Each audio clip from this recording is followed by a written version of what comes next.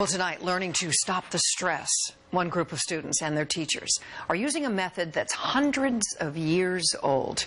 As Doreen Gensler reports, it's actually becoming a trend at school that's changing lives and changing minds. It's a quickly growing popular thing among the senior class especially. 18-year-old Walter English isn't talking about the latest trend in sneakers or music or even social activity. No, he says everyone is doing this. Sitting still, being quiet, and breathing. A lot of times we get distracted or worried about what's going on around us. And with mindfulness, the key is to just focus on you and your breathing and what you're doing. So you kind of shut everything else out.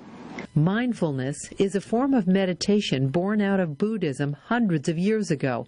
It's the idea of changing the way you react to everything from stress and anger to more positive things, like finding something to be thankful for every day.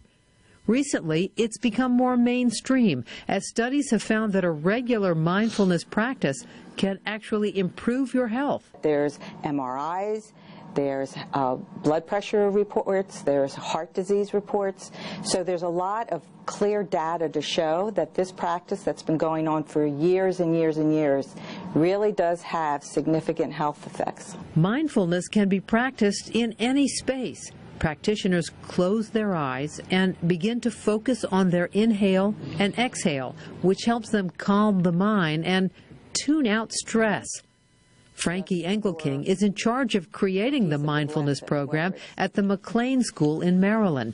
She says teachers in every grade level at the school are now incorporating the practice into their curriculum. So we've gotten students now requesting it. We have students who ask their teachers, when are we doing mindfulness today? Or can we do it again? It feels amazing. It feels like you have nothing to worry about, whatever you're worrying about.